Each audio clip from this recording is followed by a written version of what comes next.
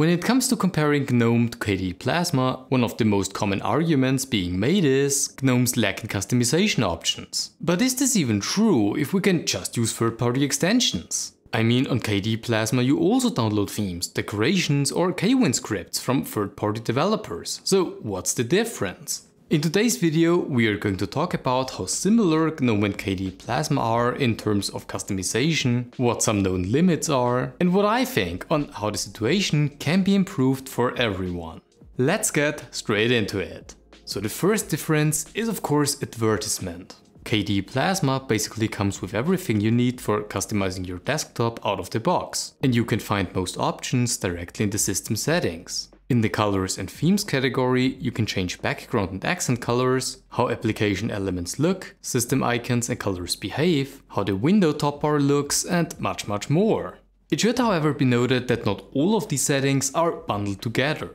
The task switcher for all tabbing and desktop effects, for example, are located in a completely different category, so there might be more settings available than you are initially aware of. Moving over to Gnome, the options you have available can vary from distro to distro by default. That is because Gnome doesn't really ship any customization options anymore. The only options you do have is switching to dark mode, and with Gnome 37, which releases later this year, choosing some pre-selected accent colors. Anything else related to window and icon theming is only accessible via an application called Gnome Tweaks, but the options here are quite limited. It also isn't really apparent how you can install a new theme, since you don't have a browser or the option to download themes directly via the package manager. In order to install a theme on Gnome, what you want to do is to open a web browser, go to Gnome Looks and browse through the page until you find a theme you like. Then you download it, extract the contents into a hidden .themes directory in your home, and if it's your first theme, you might also need to create this directory first. And there it is. Alright, but we have one problem.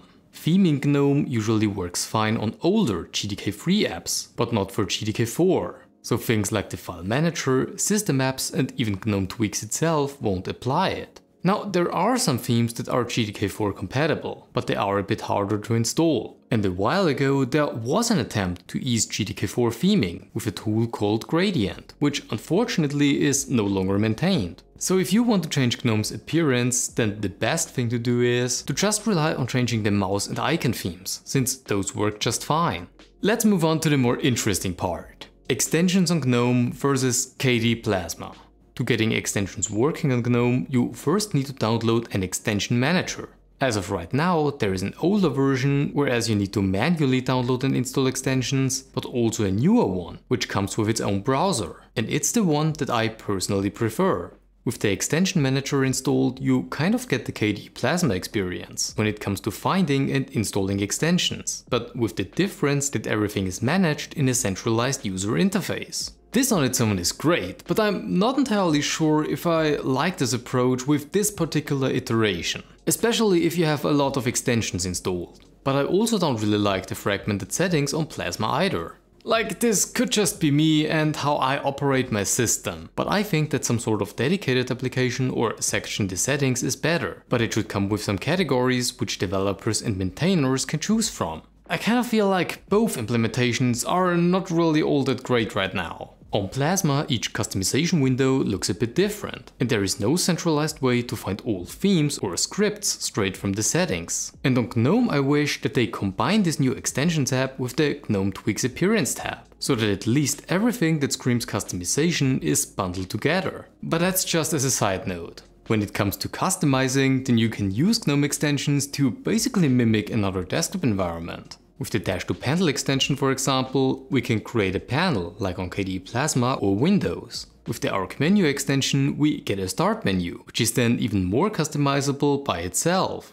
On KDE Plasma, we can use KWin scripts to only allow for virtual desktops on the primary display. We can also better integrate our phone with a widget called KDE Connect, or use G-Connect on Gnome via the extension manager.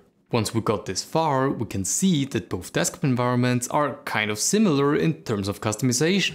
Gnome extensions are often used to implement missing features that users want to have, while Plasma KWin scripts and similar are often used to change the current behavior of already existing features, with the exception of tiling window management support in both, which kind of works. It's definitely not the best, let me tell you that much.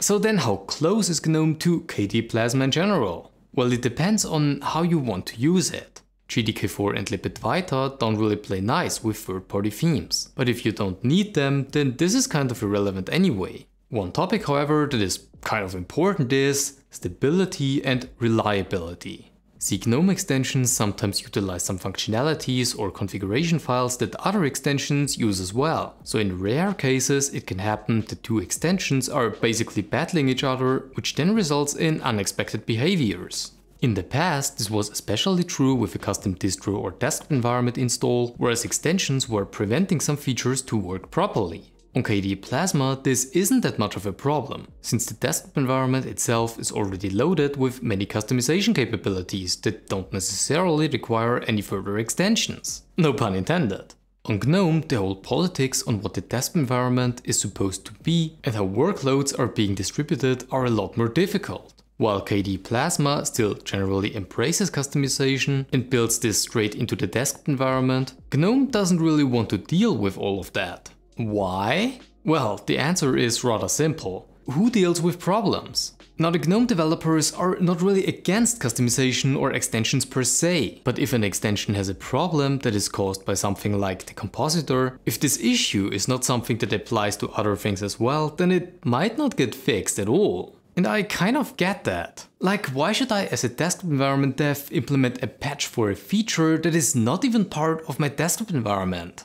Now, this view on things definitely leads us to the discussion on when an extension should be considered to be implemented into the desktop environment itself. If a lot of people use a certain extension, then it makes sense to integrate it into the desktop altogether, so that it is properly maintained and doesn't break after each release of a new version. Because this is a big problem, especially for the developers of those extensions. There are some changes to fundamental parts of the desktop environment, either for internal bug fixing, patching of security issues, new features require changes, or some old dependencies are being dropped, and every extension that was based upon this needs to be fixed. Now, in contrast to Gnome, I think that KDE Plasma is integrating too much into the desktop environment, which leads to more breakages. Okay, well, that was a bit extreme. Let's call them minor annoyances. From a usability perspective, I find the extension approach better, since the user is not overloaded with pre-installed packages and can always extend their experience to whatever they like. But there also needs to be some sort of easier migration from one release version to another.